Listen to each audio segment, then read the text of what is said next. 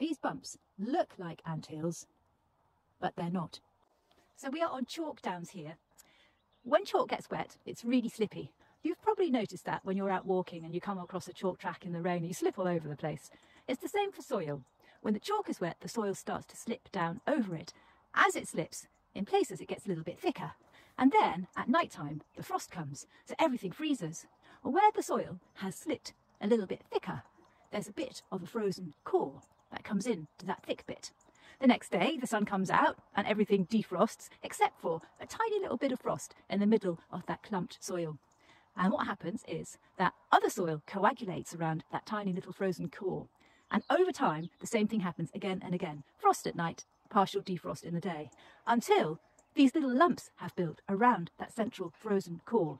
Because the ice freezes bigger than it is in liquid form. Each day, a little bit less of it defrosts until you're left with these beautiful bumps in the landscape.